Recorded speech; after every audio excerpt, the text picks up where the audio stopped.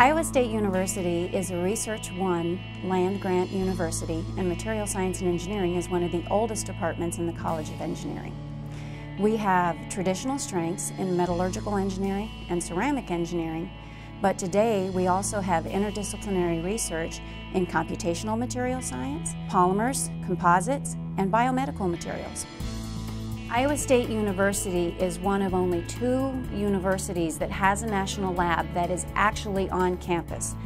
We are the on-site laboratory for the Department of Energy, the Ames Lab, and we are famous around the world for our developments in materials and technologies for application in industry. One of the areas of research that has already had significant impact is that of lead-free solder. Ames Lab scientist and faculty member Ivor Anderson has developed a green alternative to leaded solder for the electronics industry. My graduate student Chad Miller was essentially tasked with looking especially at a limited area of composition that we thought would be suitable for electronic fabrication. He came back and said, "We got it." And I looked at the chart, and that was our eureka moment. Actually, we had a lot of momentum behind us from the industry, and they were excited to try it out. It's made tremendous impact because the solder is safe, economical, and it's already getting out there in products every day. We also have some really exciting research going on in biomaterials. Professor Mike Kessler is working on biopolymers that are derived from sustainable sources to make useful products. We work in composite materials, specifically looking at carbon fiber composites. The carbon fiber composites are really the material of choice for advanced aerospace applications, where you need lightweight, strength, and stiffness. The problem is that carbon fiber is very expensive, and so other applications like wind energy and automobiles, they could really benefit by having a material like carbon fiber composites, but that's just too expensive. So we're trying to develop low-cost alternatives to the expensive aerospace-grade carbon fiber. We're focusing on carbon fiber from lignin. It's a biopolymer from plants and trees, available in huge quantities. The big difference is that it's a low-cost system, so we can take that lignin, modify it, and blend it with other polymers to reduce the cost of carbon fiber from 39 to 49%. Katie Brotley's work is really exciting because what she's looking at is finding new designs for polymer materials that actually deliver anti-cancer drugs only to malignant cells.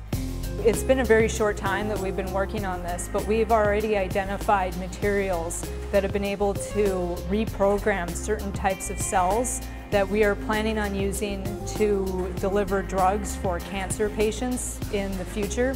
Not only will the material deliver the drug, but the material will also change the cells so that the cells can combat the tumors as well. This is a huge step. If we can get the immune system to play in with the chemotherapeutic, that's a huge step, because you're using not only a drug that you're administering, but you're also using the patient's own immune system, and there's nothing better than using the patient's own immune system to fight off something that's not supposed to be there. Our undergraduate and graduate students are truly exceptional. They have student organizations, Material Advantage for the undergraduate students and the Materials Research Society student chapter for the graduate students. They truly understand their role both in the profession and in society. Iowa State University Material Advantage has won Most Outstanding Chapter in the Nation for 9 years in a row due to our excellence in professional development, outreach, and programming activities. So we're really proud of that achievement. We traveled to a lot of the elementary schools in the area to teach the children about science, and specifically material science. So we do a lot of fun, hands-on activities with them that helps them learn more about the department and about the field of material science, and helps them get their minds going about thinking about science and science fields.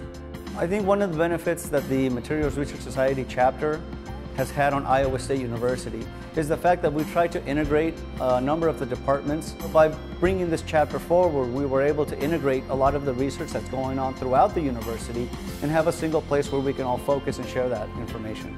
By having this chapter on this campus, what we've done is facilitated a venue where the exchange of ideas can take place and create these opportunities for research. Undergraduates have a lot of career development opportunities through the Department of Material Science and Engineering, the most important being undergraduate research assistants. A lot of the research facilities on campus hire undergraduates to do research in the lab, and that's really important for students to get hands-on research experience that will help them in further careers, either in industry or going on to grad school to do research. Iowa State University Material Science and Engineering has a real commitment to putting engineering in context. We are solving real-world problems. Students see these problems and they want to solve them. That's what makes them an engineer. And so at Iowa State, we focus on what those problems are and how we can go about making a difference today.